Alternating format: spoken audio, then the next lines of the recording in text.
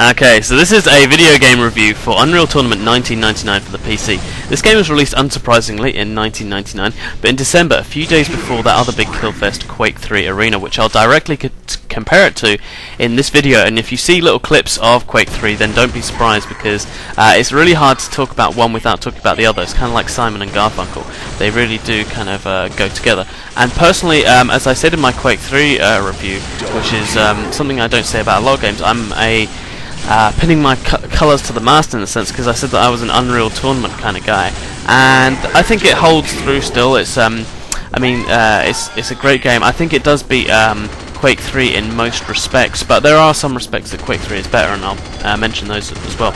If you don't already know, Unreal Tournament and Quake 3 were first-person shooters with an emphasis on high-paced, frantic multiplayer action and mayhem.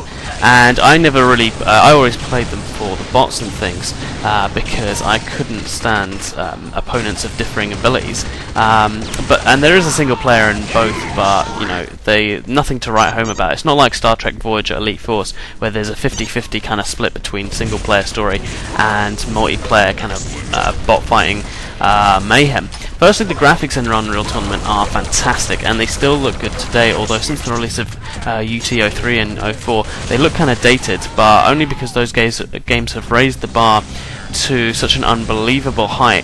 I prefer the models in UT99 than that of Quake 3 and subsequent UT games also. The sound of both UT and Quake 3 are about even, and both are to high standards. While there's music in UT, and I used to kind of blast that through the speakers, it used to be pretty damn good, and some decent taunts.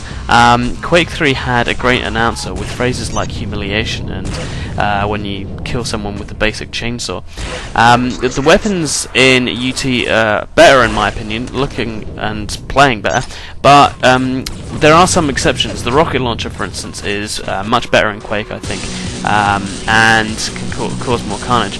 And the very starter weapon in UT is pretty useless, but in Quake it comes in the form of the very cool chainsaw already mentioned. My enjoyment of UT basically is based on two maps, which I'll mention in a bit, and this sniper rifle. If they did not have the sniper rifle, and those two maps that I'm going to mention, this game would go down a point easily, just based on that. In terms of game modes, UT had the best and the most, with not only deathmatch, team deathmatch and capture the flag, the kind of usual ones, and elimination, which is kind of like a system based on lives, but also had domination, where you defend key positions on a map, which racks up points for your team. You'll kind of see that a bit later. And the team with the most points wins, or the first team to 100 or something. And assault, where two sides take an offensive and defensive positions of an invasion, and the side that defends the objective for longest wins. And you'll also see that as well. I always felt that UT could have made more of assault and domination with better maps, and the objectives for assault were always kind of, I felt, a bit vague, and I could never know if I was meant to be shooting the thing or just kind of move next to the objective. That was me using the really useless Unreal Tournament kind of starter weapon. It's kind of like, it looks like a kind of scuba tank or something like that. I could never kill anyone with it. I always prefer the chainsaw personally. But the bits where you fall off high cliffs and stuff, or high bits, are still there, just like in Quake 3. You could customize the HUD, the kind of the things, but for some reason I don't think you could customize how big your crosshair was, which I did in Unreal Tournament 2004, which was quite a nice one. Now this, as you can see, I'm trying to I've got loads of different thoughts going on in my head at once, so I'll try and make sense of it all. This was my favourite map of all. This is quite simply, I think, one of the greatest maps ever made, and if they keep on having it in an Unreal Tournament game, it wouldn't be a bad thing. It's just such a great map. It's a capture the flag map called Face, and it really, this and another one called Morpheus, which you already saw actually. It was the one where there's all these buildings and stuff. I think these two maps literally made Unreal Tournament. Like, I can't say any more kind of powerfully than that. These two games really were so good.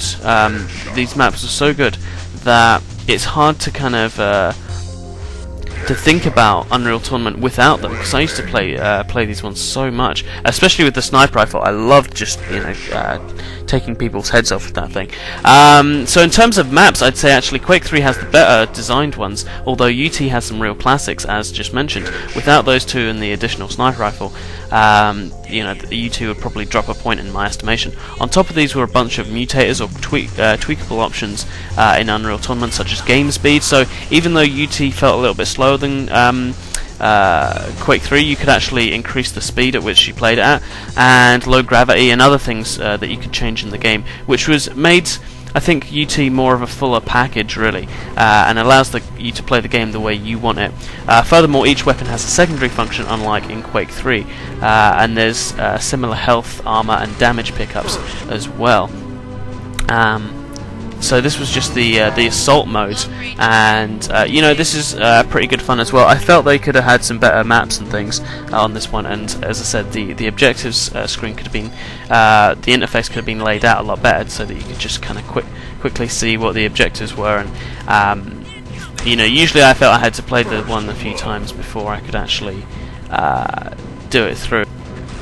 So in conclusion, both UT and Quake 3 Arena gave the world something special in December 1999 and have left a large footprint in FPS gaming.